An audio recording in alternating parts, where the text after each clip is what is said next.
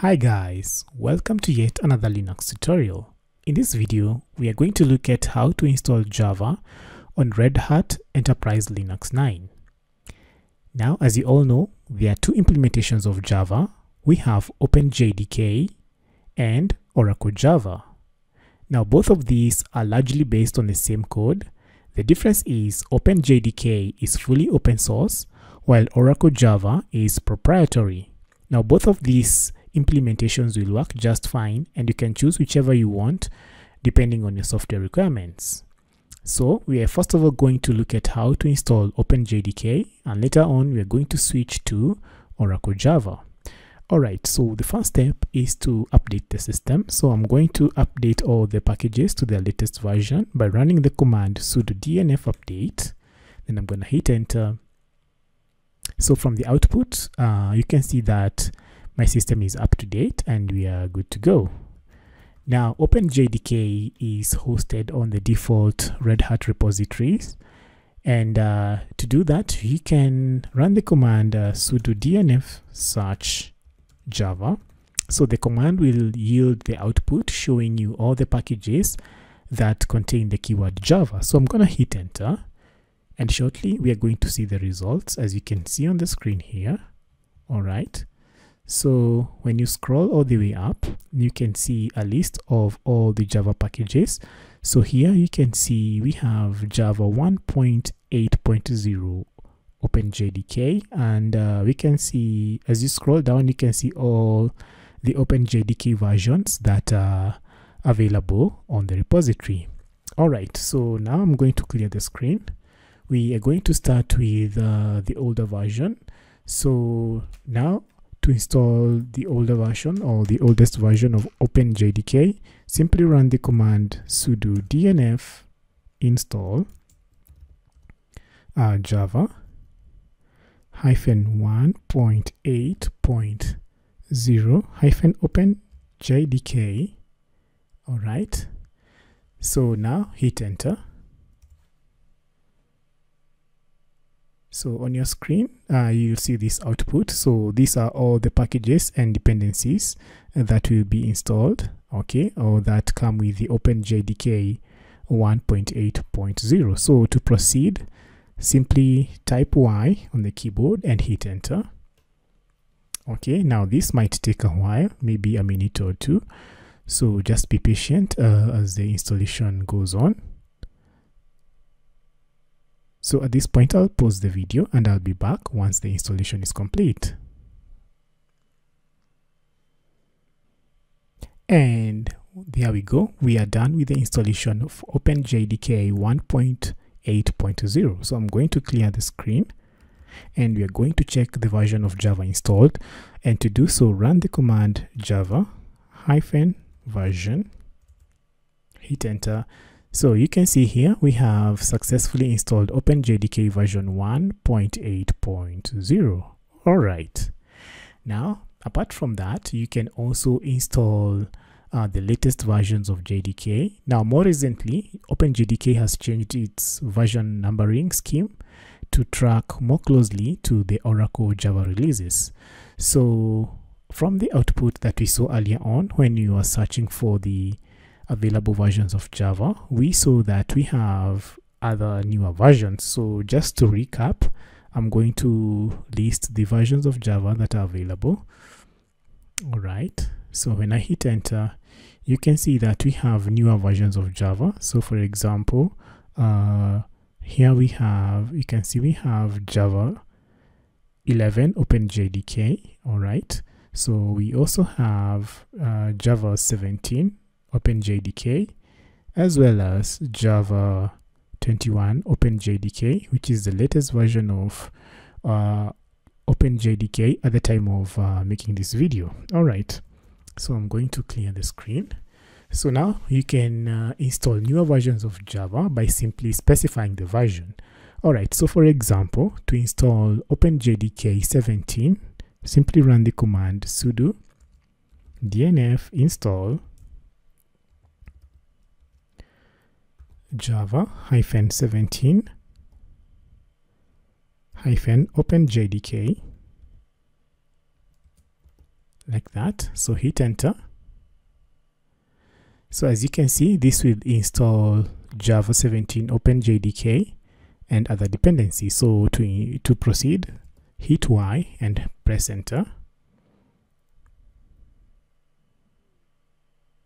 Okay, so you can see the installation is underway and will be complete in just a few seconds. So as you can see down below, we have installed Java OpenJDK 17. Okay, so similarly, you can install another version simply by changing the version number.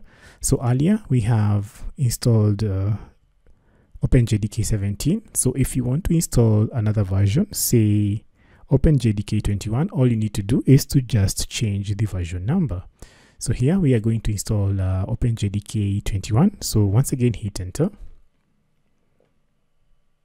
So to proceed, so hit Y and hit enter.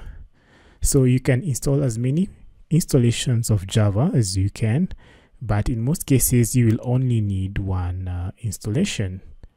Okay, great. So you can see the installation is complete. So at the moment we have 3 installations of Java OpenJDK. We have OpenJDK 1.8.0, we have OpenJDK 17 and 21. All right, so far we have seen how to install Java from the OpenJDK bundle. Now the next way you can install Java is to install it from Oracle. So let's see how to do this. Now, as mentioned, the other way you can install Java is by installing it from Oracle. Now, since Oracle Java is proprietary, we need to go or head over to the Oracle downloads page so that we can install or download the binary. So now on your browser, you need to head over to the Oracle downloads page, as you can see. So here I've decided I'm going to go with Oracle Java or JDK 21. So be sure to select JDK 21, as you can see here. Now scroll down below and make sure that you locate the x64 RPM package over here. Okay, so now I'm going to copy this link. I'm going to right click and copy this link. Okay, now I'm going to head over to my terminal. All right, so I'm going to download the RPM, but before that I'm going to need the wget command line tool. So I'm going to install it here using the command sudo dnf install wget, like that. So I'm going to provide my password. So once again I'll press Y for yes and hit enter. Okay, so wget is installed. Now I'm going to use wget to download that RPM bundle. So I'm going to paste the link, as you can see. So hit enter. So as you can see, the download is complete. Okay, so you can cross check it using the ls command, and here is our RPM binary file. All right, so now to install Oracle Java, simply run the command sudo rpm, all right, hyphen uppercase U VH, then followed by the RPM package, which is the one that you've just downloaded. So hit enter. Okay, so now you can see the installation is underway and it's installing Oracle JDK 21. So just be a bit patient as the installation progresses. All right, so this has successfully completed, and as you can see, it's quite easy. Now, once you check the Java version again, you'll see that, or you notice that the latest version which you have installed from Oracle Java is the default version that you get. Okay, so the Oracle version Java becomes the default Java version, as you can see. Okay, so now let me clear the screen.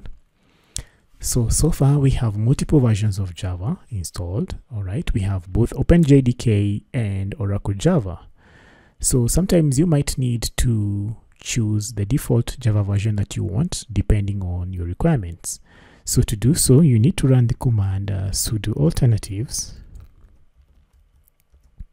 /config Java. So this command will help you or allow you to choose the version of Java that you want as the default version. So hit enter. So this provides the various or the different versions of Java on your system. So currently we have 4 different versions of Java provided by both OpenJDK and Oracle Java. So by default, the one we installed from Oracle Java is the one that is the default, and we can see that it is starred here. All right, so this is the one we installed from Oracle. So down below we are being prompted to enter the current selection or the current selection number that we intend to make the default. So let's assume we want to have OpenJDK 17 as our default Java version.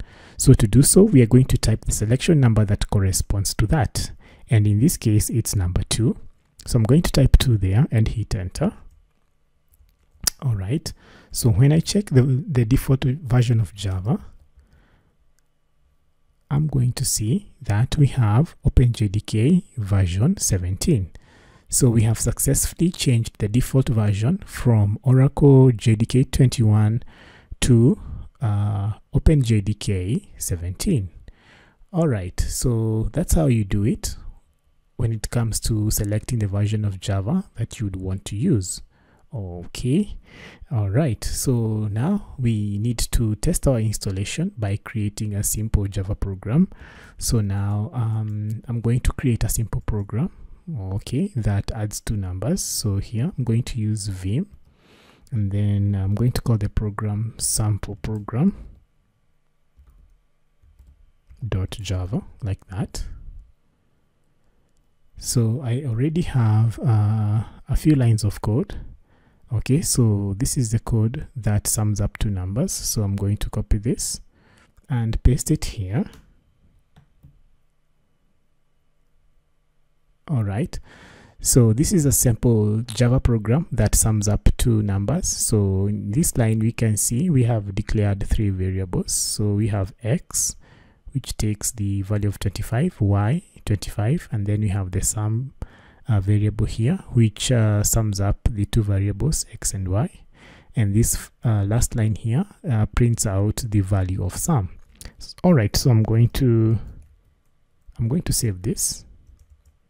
All right, so to run the program, I'm going to simply run the command java sample program.java, hit enter, and you can see that the sum of the 2 numbers is 50. So this ensures or is a confirmation that we have successfully installed Java. Now, one last thing before we wrap up this video is that you can consider to set up the Java home variable and the path variable. Now, the binaries are installed in the user Java directory. So when you list this, the contents of the user Java directory, you can see here we can see JDK 21, all right, and other versions here. Okay, so we are going to go with JDK 21. So you can export the Java home variable using the export command like this. So Java underscore home is equals to user Java JDK 21, like that. Okay, then hit enter. You can as well set up the path variable using the export command. So here we have export path is equals to path. So once again, we will specify the path, user Java JDK -21 /bin, like that. Okay. Now, to verify that this has been set up properly, you can just echo the environment variables. So here we have echo Java underscore home. And as you can see here, this should correspond to what we specified here. Okay, similarly, we can echo the path variable. Okay, so once again, you can see that here we have this here, which corresponds to the path that we set up here. All right. Okay, so now this brings us to the end of this Linux tutorial. So in this video, we have seen how to install Java on Red Hat Enterprise Linux 9. And we have seen how to do this by installing OpenJDK and also installing Java through Oracle Java. So that's it, guys, for this video. If you found this insightful, please leave a like and subscribe to our channel, as this will help me grow this channel and make more videos like this. So that's it, guys. So see you in the next lecture.